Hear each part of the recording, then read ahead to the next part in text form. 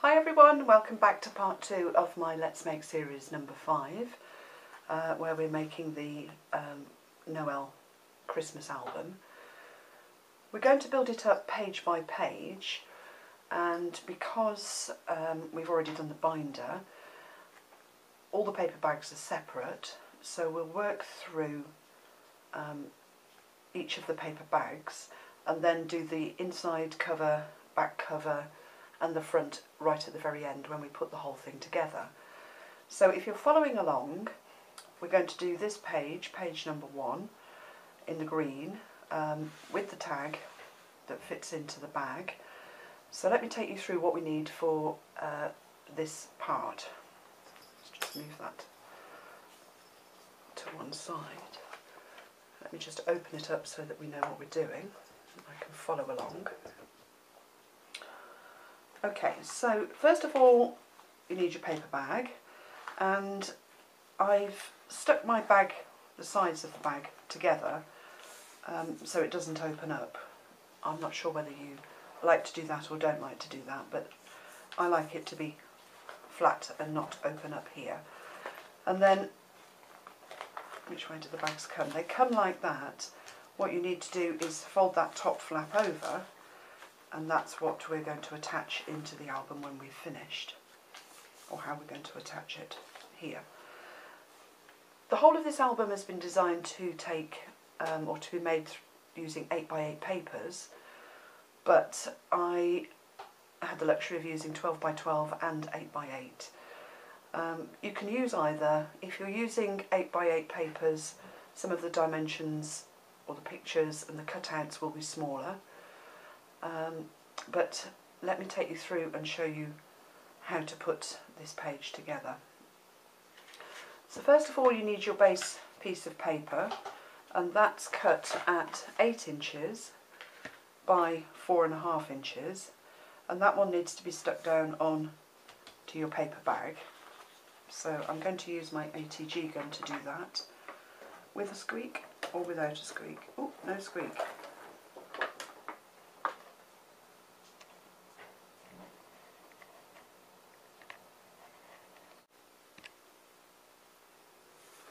Okay, so I've stuck that with the ATG glue and just put a piece across the middle just to keep the paper stuck to the bag, and then let's put it down on the bag.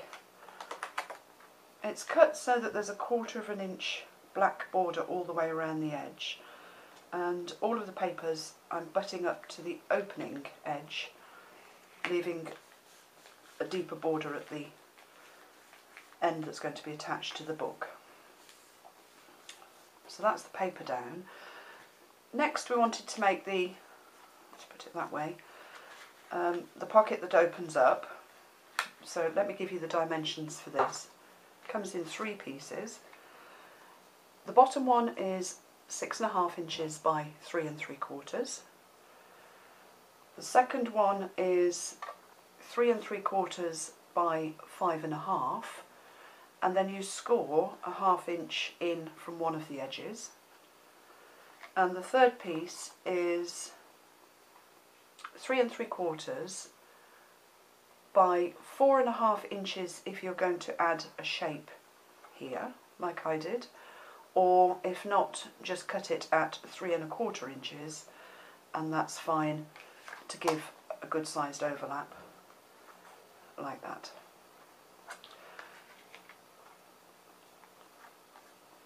Score in from 1/2 inch on the third piece, and then you need to put some tape on the folded in edges so that you can stick them, whoop, can't pick it up, over your base piece, like that. So let's just stick those down.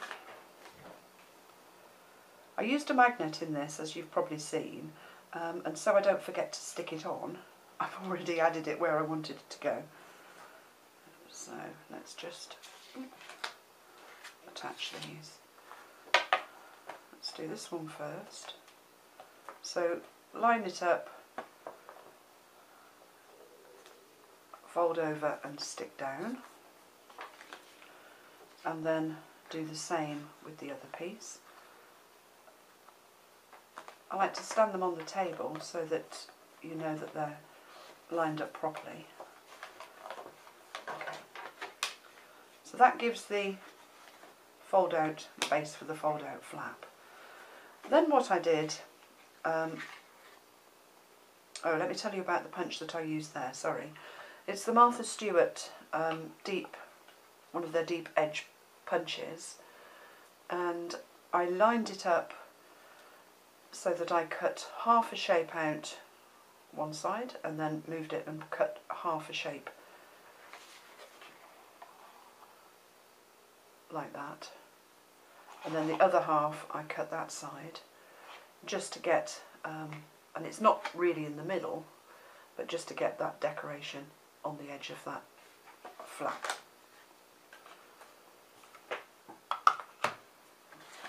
Let's move that. Okay. And then, as I say, so I don't forget to put the magnets in, I've stuck them on. So magnet number 1 I stuck in the centre of the scallop shape I cut out, and then I just attach the other magnet to it. Let me just find my magnets and show you how I did it.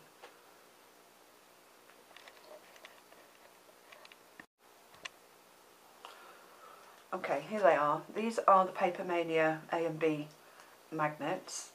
You need one of each, one A and one B. And if you take them out, oops, I've got bubbles underneath them. Ooh, they're a bit lively. If you take them out of the packet and just let them attach themselves to each other, they've got a sticky spot underneath the A and the B. And what I did was put one of the sticky sides down and stuck it where I wanted it to go, and then took the sticky off the other side, folded it over and pressed down, and that attached it here. Just move that out of the way. So magnets are on, now we can carry on, and they'll be hidden by everything else that we're going to attach.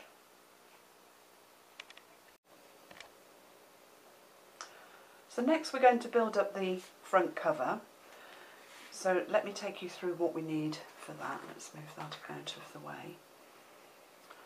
This piece here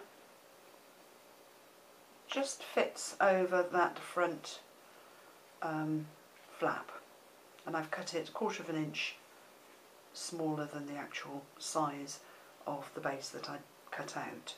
So I'll leave you to cut your measurements to suit the size that you're making. And then for this side, I'd got 2 3/4 inch strips, so I'm going to put on there with just oddments from the paper. And then there's one of the carol sheets from the 12 by 12 paper just to sit over the top like that. So let's stick those down. I've inked all my pieces before I started, just to save time really. I'm having a problem with my guillotine. It's not cutting particularly well. I think it needs a new blade. So if I get fluffy edges, I just use, this is an acrylic nail file.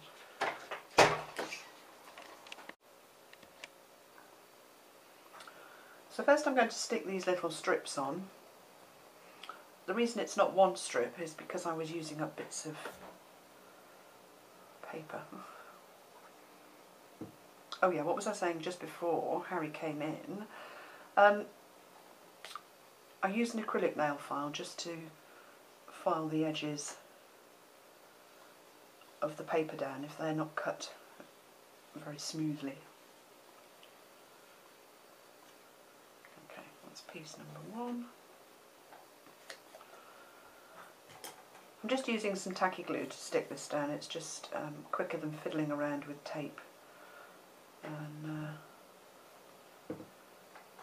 just smooth it down to the edges so that when you put it down it doesn't squash out. Right, I'm going to try and line that up.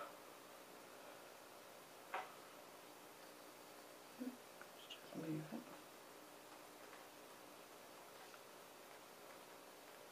You could always fold that around and stick it underneath. Of course I didn't think of that, but in fact I might do that actually, if I can pull it off. Yeah. So let's stick it there, and then to give a neat edge, let's fold it over.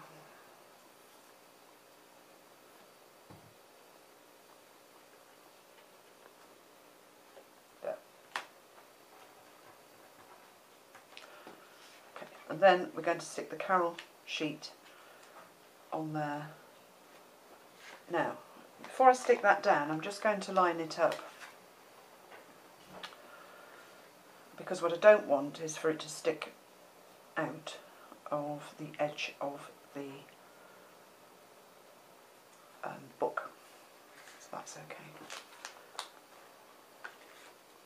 So let's stick that down. Again, I'm just going to use the glue to do that.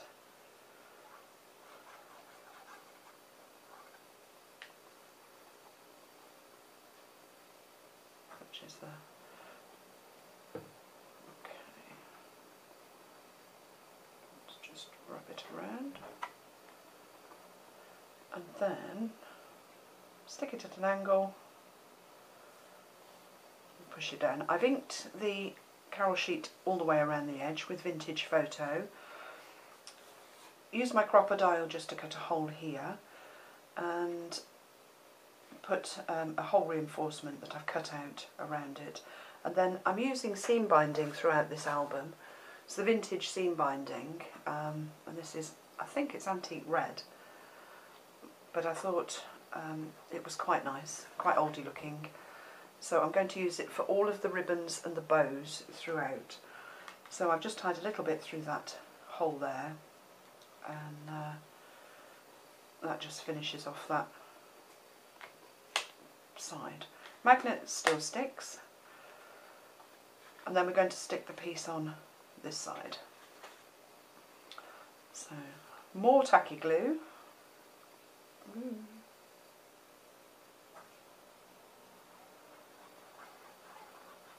All over. Just rub it towards the edge, just so that it doesn't squidge out when you push your paper down. Okay, and then place it on where you want it. It did squidge out, I can't believe it.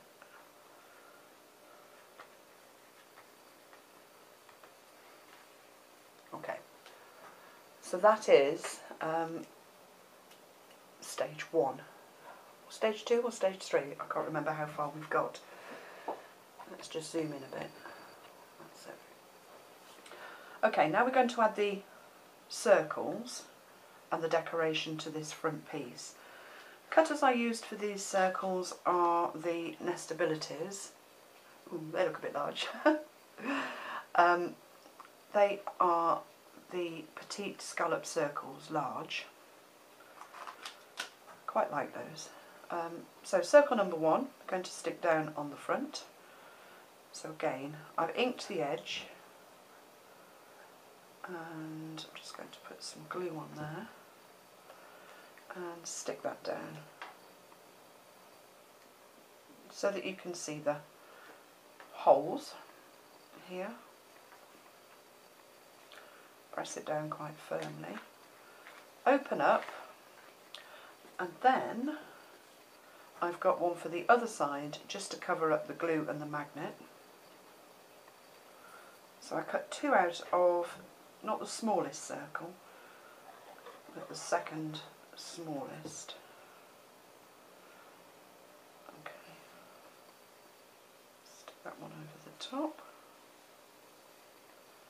Hold it down for a couple of minutes or a couple of seconds, just so that the glue starts to stick. Check that it still shuts. Yes, it does.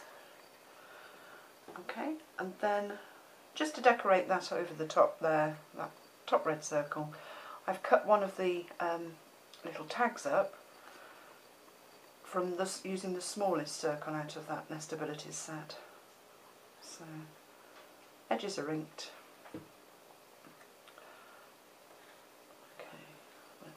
stick her down. I think she's in the middle. So, and that just finishes off that quite nicely, I thought. And then on the inside, I've just cut a circle out of one of the leftover pieces that I had of the hymn sheet. I'll stick that down. Oh, shall I line it up? Yeah. Okay, that one's just going in the middle there. So that's the outside done. Now for the inside. It gets really, really fiddly, the inside. I can't believe that I made this like I did. But I was thinking as I was going along, and to cut out all the bits again has been a nightmare. Anyway, let me show you what I did. Take you through the pieces first, and you can get those cut out. Then we'll put it all together.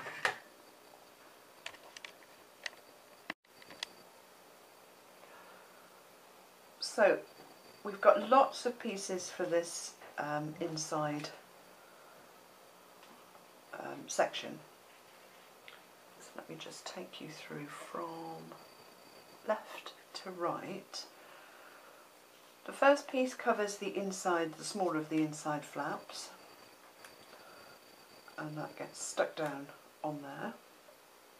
Now mine is